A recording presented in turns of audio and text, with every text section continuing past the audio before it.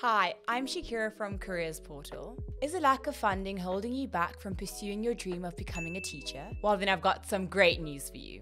The Funza Lushaka Bursary program is open now for applications. The Funza Lushaka Bursary program is a multi-year bursary which promotes teaching as a profession.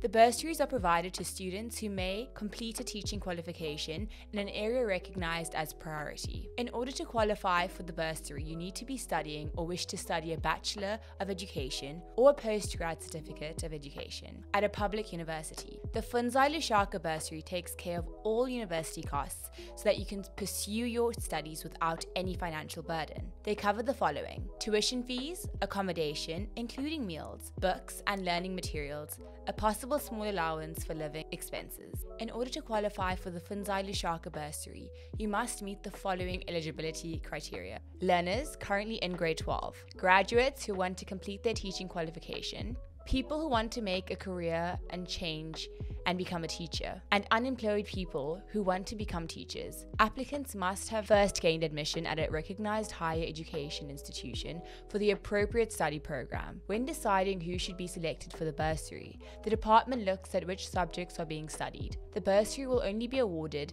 if 2 of the priority area subjects are included as a specialization in the teaching qualification. Those students doing online distance and part-time studies also qualify for the Funza Lushaka Bursary, granted they meet all the other eligibility criteria.